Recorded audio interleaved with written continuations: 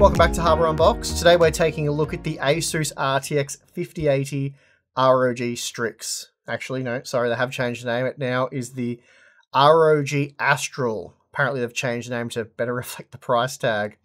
All jokes aside though, this is one of the best looking RTX 5080s I've seen, and it's also by far the heaviest. Absolute chunk of this thing. So it weighs a ton. Yeah, certainly a good looking RTX 5080. And while the weight and size might seem a bit ridiculous, nah, just wait till you hear the price. And I'm going to save that till the end. So don't skip to the end to find the price. But yeah, the price is, it's pretty spectacular. So yeah, good looking graphics card, not a great looking price. A key feature of this design is the metal housing that encases the entire graphics card. Constructed mostly from aluminium, this slab of a graphics card is extremely rigid, and it needs to be because in total it weighs 2,861 grams. Asus has minimized the amount of plastic they used here, and really with the exception of the fans and a silver insert in the fan shroud, pretty much everything else has been constructed using some kind of metal.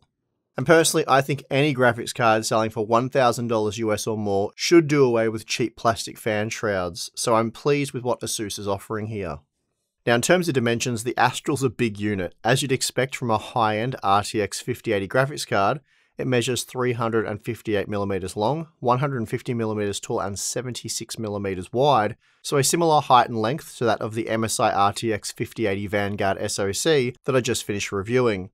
But this Asus model is 15% wider, which is insane given how massive the Vanguard is.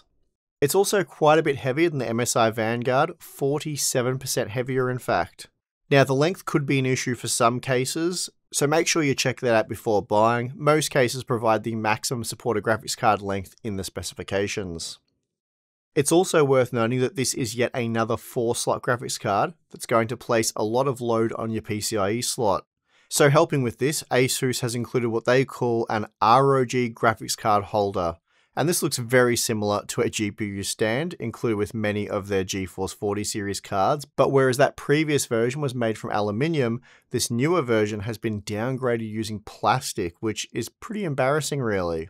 I could somewhat understand this on an MSRP model, but the Astral, this is the Strix replacement, it's an extreme high-end graphics card, so to get a plastic GPU mount that you could buy off AliExpress for maybe $1 is very disappointing. Anyway, this small adjustable leg magnetically attaches to your case, assuming you don't have a plastic base divider or something like that, and then it extends to support your graphics card. I think a more permanent solution that's less visible would be far better here, but assuming you have a metal surface, it's very quick and easy to install. Now getting back to the fan shroud, embedded within are 3 105mm fans. The outer fans spin counterclockwise, while the centrally located fan spins clockwise, as this helps reduce turbulence, maximizing airflow.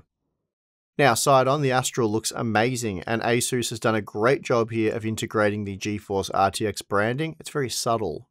There's an LED light bar that spans the entire length of the card, and again this looks very good, and of course the black heatsink looks incredible, and this is the highlight of the card in my opinion, at least from this angle. Also, as you'd expect, there's a 12-pin high-powered connector, and Asus is offering dual BIOS support with a performance and quiet BIOS.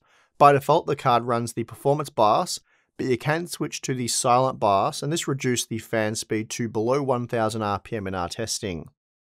Around at the rear side of the card is a full aluminium backplate featuring more GeForce RTX branding, as this is a requirement from Nvidia, but again I think it looks fine here. There are a few other details and design elements here which look quite nice, and towards the end of the card where you'd typically expect to see a cutout for air to flow through, Asus has gone with a 4th fan, an exhaust fan if you will. Asus says this boosts air pressure by up to 20%, resulting in better thermal performance, so it'll be interesting to see how it compares to other RTX 5080s that we've tested so far, as they only included 3 fans. I should also note that Asus cut out the backplate around the power connector, which might not look as good, but it does make installing and removing the power cable much easier. And this is something MSI didn't do with their models, and it made attaching or removing the power cable much more difficult. Something I've noticed with a lot of these new graphics cards is that the rear end, so the end opposite the I/O panel, is starting to get some attention. And I suppose this is due to the fact that many modern cases now feature wraparound glass that shows off this angle of the graphics card. The Astral design here, it's very simple, giving it a clean finish. Asus has also included some mounting points here for anti-sag brackets, though sadly no such bracket was included with the graphics card. Then at the opposite end, so the I/O end, the Astral still looks very sleek, and here we have a stainless steel I/O bracket, which includes a trio of DisplayPort 2.1B outputs and 2 HDMI 2.1B outputs. So 5 outputs in total, 4 of which can be used simultaneously. Now time to take the cooler off, and this is a pretty straightforward job. In total, there's less than 2 dozen screws holding it together, and with the screws removed, you then need to disconnect the fan and LED cables, and this allows the aluminium fan shroud to lift off. Then you need to carefully apply some lifting pressure to the heatsink and wait for the seal created by the thermal pads to break. Doing so reveals the PCB, which measures 260mm long and 145mm tall, so quite a bit bigger than the other RTX 5080 and even 5090 PCBs that I've seen so far. Mounted on the PCB is a monolithic Power Systems multi-phase MP29816 controller, along with a UPI Semi 4-phase UP95 12Q controller. The UPI Semi controller is also used to power the GDDR7 memory using 3 Vishay SiC 654A 50A power stages. As for the GPU power delivery, Asus has gone with an additional 20 Vishay SiC 654A 50A power stages, providing a 20+3 power stage design. Now moving over to the cooling side of things, the black heatsink weighs 1,320 grams, which is lighter than what I was expecting and only accounts for 46% of the graphics card's total weight. Even so, it's still a very big heatsink that features 8 8mm thick copper heat pipes, which connect to a large copper vapor chamber. Asus says they use an innovative design featuring milled pathways that allow the heatsink to sink into the chamber without having to flatten the heat pipes, and this was a method that MSI opted to use. They claim this maximizes contact surface and improves the thermal performance by over 10%. They also claim that the base of the chamber uses an Asus exclusive manufacturing technique called max contact, which increases the surface area by 5% for improved thermal efficiency. Now attached to the vapor chamber are some aluminium blocks which help take up the space between the chamber and the memory chips, reducing the thickness of the thermal pads, so memory cooling performance should be excellent. It's also worth noting that the Astral uses a phase change thermal pad on the GPU die, which is meant to not only last longer than traditional thermal paste, but also do a better job of gap filling, providing a more efficient contact patch between the GPU die and the cooler. Beyond that though, I don't know too much about the material they've used, and with Chinese New Year this week, it's been impossible to get any info from Asus about this product. What I can tell you is that the phase change thermal pad is a one-time use product, so if you remove the cooler as I have, you will have to remove what's left of the pad and install something else. For those of you interested, I used Thermal Grizzly's Hydronaut and found performance was identical to the Asus phase change thermal pad. So if you do need to remove the cooler for whatever reason, restoring the original thermal performance isn't difficult.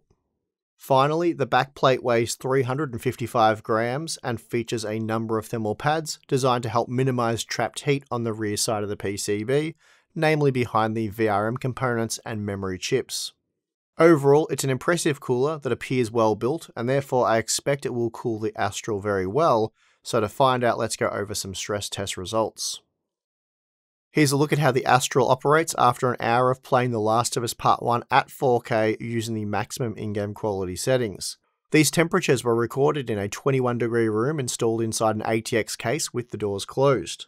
Here we see that the GPU hit a peak of 62 degrees with a fan speed of 1400 RPM.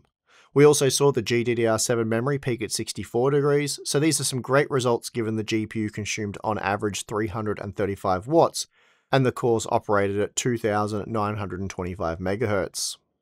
Then if we switch from the performance BIOS over to the secondary silent BIOS, the fan speed drops to just 850 RPM, and now we're seeing a peak GPU temperature of 70 degrees and a peak memory temperature of 72 degrees. Now time for some overclocking. By default, the Astral has a boost clock of 2760 MHz and operates its memory at 30 gigabits per second. I was able to overclock the cores to 3110 MHz and the memory to 31.6 gigabits per second.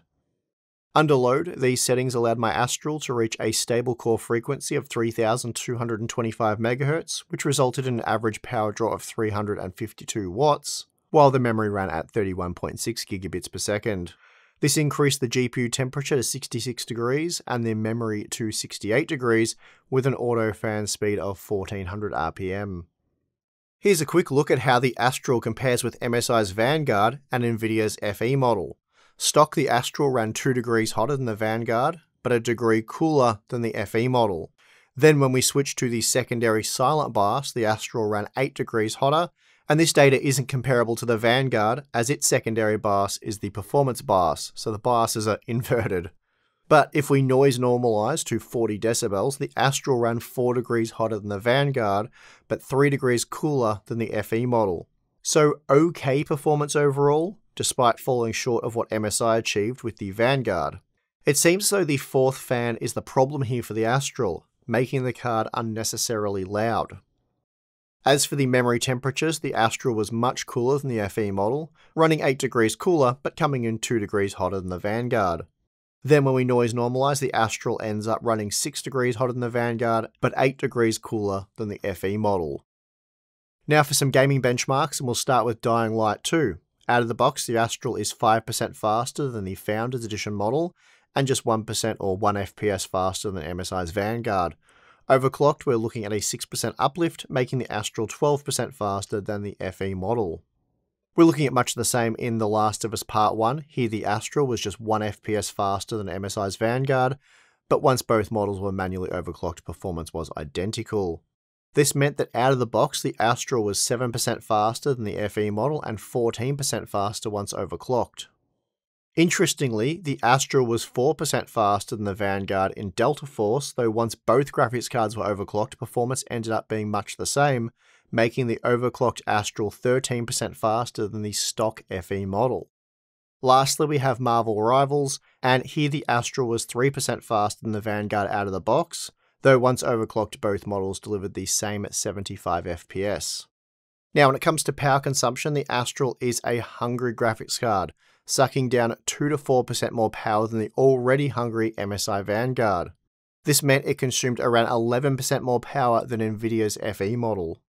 So, as the absolute best Asus has to offer, the ROG Astral certainly does look the part, but sadly it did fall a bit short when it came to performance. Not FPS performance, mind you, outside of, the RTX 5080 kind of sucking, being pretty underwhelming, but that aside, the performance was good, as expected anyway, similar to other RTX 5080s.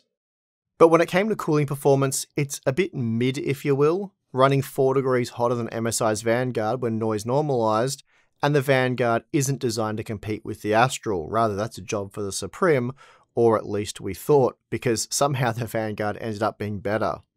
Now the Astral is by no means bad. In the silent mode, we only saw a peak GPU temperature of 70 degrees, which is perfectly acceptable given the card was virtually silent, certainly quieter than the case fans in our test system.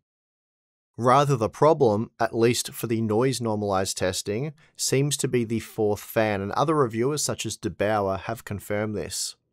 Therefore, I'm not really sure why Asus decided to add a fourth fan and how this was all tested, because it seems to be a waste, making the card needlessly complicated for no real benefit. I also feel like additional heatsink fins here instead of the fan, and a traditional pass-through area would have worked better. Asus could have also made the PCB much smaller, allowing for a significantly larger pass-through area, and I feel like that would have been a better design overall. So in summary, given the size and weight, the cooling performance of the Astral was a little disappointing. But what's really disappointing, a showstopper even, is the price. The RTX 5080 in general isn't a very attractive product at $1,000 US, which is a problem because very few RTX 5080s are available at the MSRP, and the Astral certainly isn't one of them.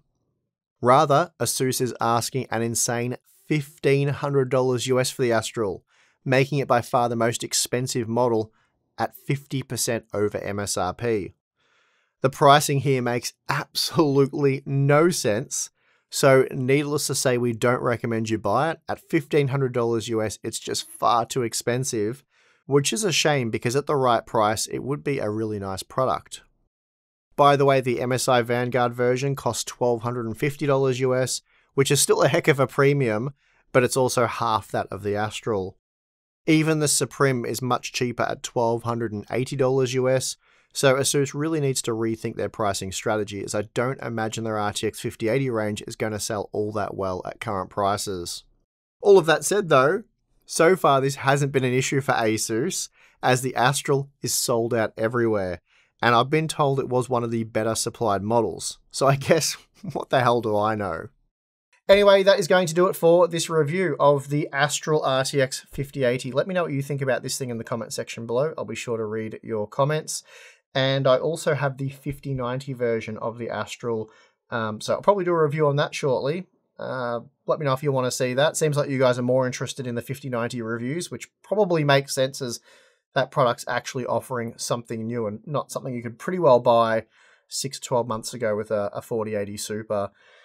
So yeah, that's kind of the 5080 in a nutshell, but there are quite a few 5080s here in the studio already. We have Gigabyte models, Palette, I think another MSI model, possibly another Asus model. So I guess I'll review those eventually. I'll get through them because who knows, maybe these will be available and perhaps the price will improve over time. Who am I kidding? That's not going to happen. Anyway, that's it. There's the join button, Patreon if you want more Hardware Unboxed goodness. Signing up to either one of those will give you access to our exclusive Discord server, monthly live streams, behind the scenes content, and Q&A stuff. So yeah, check that out if you're interested, but if not, it's perfectly fine. Of course, I would like to thank you for watching this video.